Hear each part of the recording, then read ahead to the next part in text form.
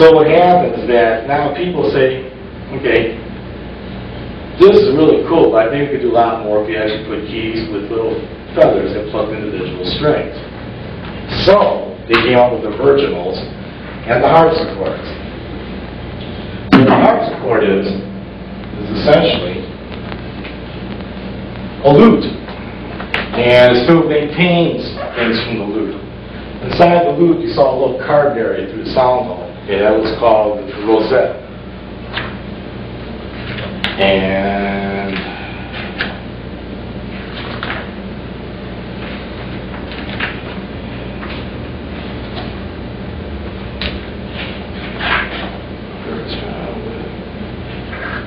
keywords. If you look at the center of this virginal, which is the predecessor to the harpsichord, which is the predecessor to the clavichord, which is the predecessor to the piano, which is the predecessor to the electronic synth. So you can take it all the way back. And there's your rosette, right over here.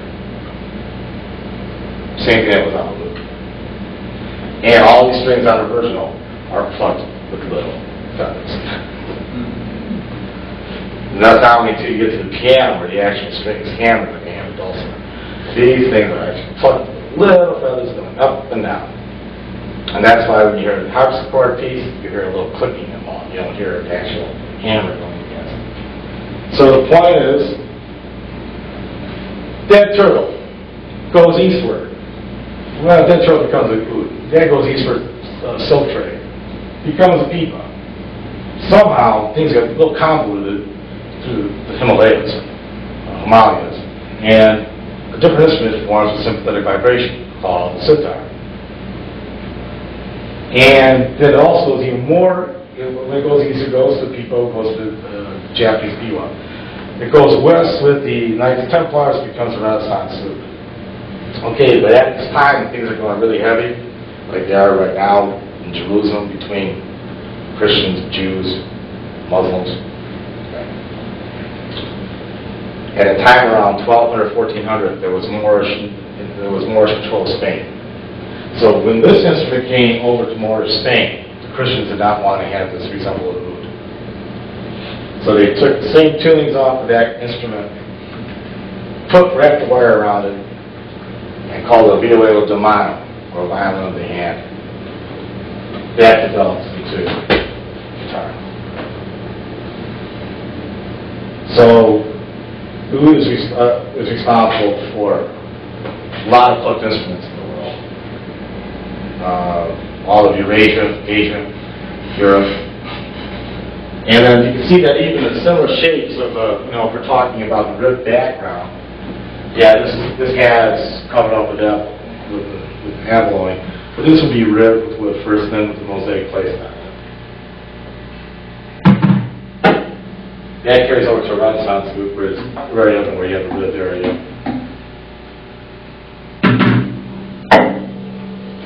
That goes over to probably something like a Baroque mandolin with ribbed area style. And ribbed area would be Bouzouki. It's all the same thing. Same animal. Again, our concepts we're putting, as they were westernized, frets were being placed on the fretboard. As the people that kept their true music did not put that on their fretboard. They left their notes blank, or their in-between spaces blank. So that's your development between those instruments. Basically, that takes under consideration a lot.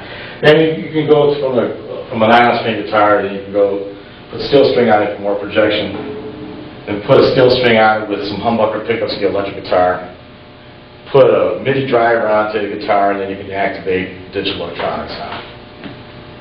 So the oud goes from the oud to the lute, to the virginal, to the harpsichord, to the clavichord, to the piano, to the keyboard synth.